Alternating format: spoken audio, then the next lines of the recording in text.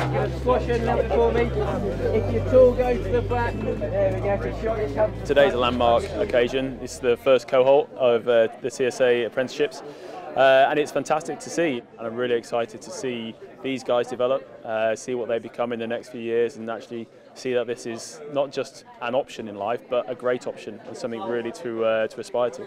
I do enjoy my work. I love the vibe of the river, love working with it. Got all the boys around me. It's one big family on the river.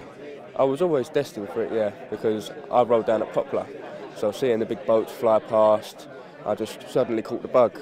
So I went away, done a bit of voluntary work, and then got myself an apprenticeship. This is a very important day for us. This is the launch of the Thames Apprenticeship programme. It's the first cohorts of deck and engineering apprentices who are starting on a TSA managed apprenticeship programme, which we hope will be the first of many on into the future. Well, I love it really. It's a good jump in life, and I can see a path. Well, learning to weld, and so then we're fixing the boats, welding all the parts back up if they break, or cutting pieces out and replacing them, and just general maintenance on the Thames Clippers. To be honest, I got on the Thames Clipper one day and I really liked their boat, so I thought I'd like to be a part of it, and I went online, found the apprenticeship. Maintenance, service, engine work, pretty much anything mechanical on the boat for maintenance and servicing.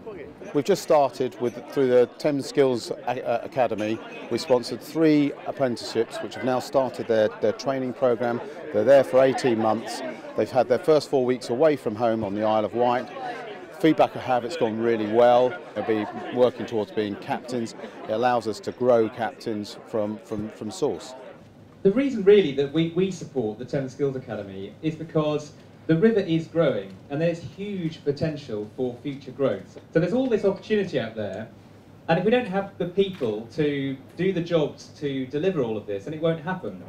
My apprenticeship's 2 years long. It's with Bennett's Barges. I work on the Dixie Queen mostly, and I'll also begin to work on the tugs later on in the year. I'm learning what it takes for a boat to be able to go out on a function or event, and just general stuff on the boat, like port side, starboard, what the front of the boat's called, the back of the boat's called, and just general boat knowledge.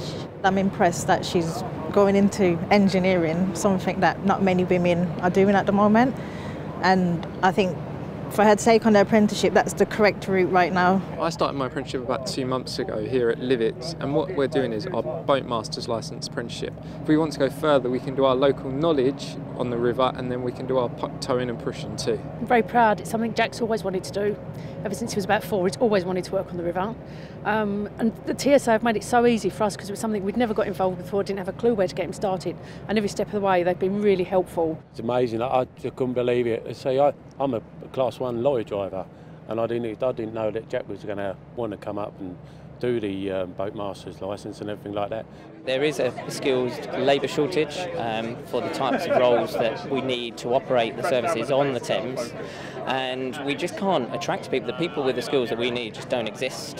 They don't. We have to create our own. It needs bodies like the Thames Skills Academy to create this type of programme so we can all move in the same direction and upskill the labour market. Because I'm really new to the river, so it's the first job I've ever had on the river. I've never had any family working on it or anything like that, so it's a whole new experience for me.